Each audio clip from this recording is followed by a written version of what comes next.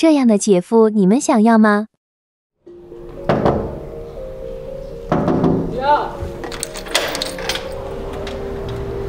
姐，我这找你有点急事儿，我想借点钱。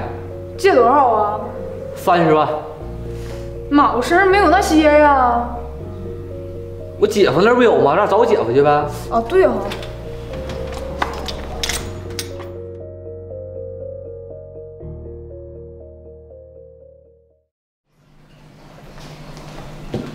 姐夫，呀，你俩咋来了呢？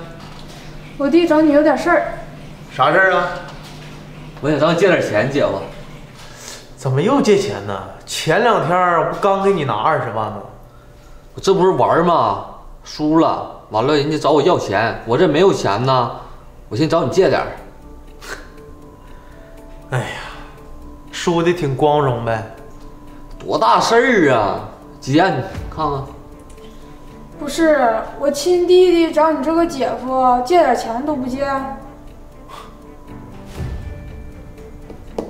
不务正业。前2天跟我要钱，说创业，结果呢，拿着这笔钱去赌博了，输没了又来找我要。那我不是这么想的吗？我寻思万一赢呢，谁知道我能输啊？兄弟，10赌9输，这话没听过吗？现在那有啥招了？那追债人都追过来了，不给他还上咋整？咋的？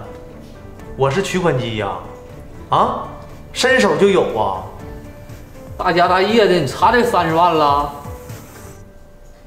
这家伙，这30万从你嘴里边说出来，好像那3块钱。你要是不给他，咱俩就离婚。哼，咋的？离婚？离婚好啊，姐，你快点跟他离，离完之后你俩还在一人分1半，完了给我还机会。豆芽，你竟然选择帮一个不务正业的老弟，啊，要跟我离婚？行，明天咱俩民政局见。行，明天老弟开车拉你去啊，走。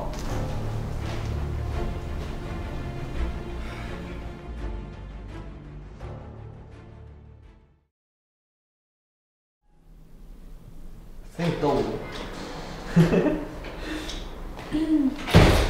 你好，这块儿有封信，你俩谁签收一下？我来哦。寄件人古城家，可真有意思。你俩不都离婚了，给啥信呢还？我的妈，这年头谁还用信封呢？还有张卡。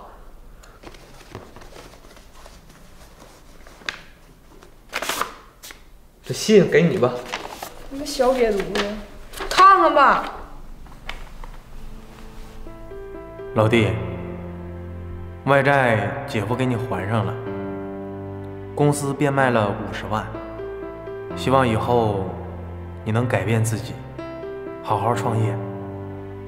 此时你应该感觉到很意外，其实我剩下的日子并不多了，不想连累你和你姐姐，往后余生请照顾好你的姐姐，如果有下辈子，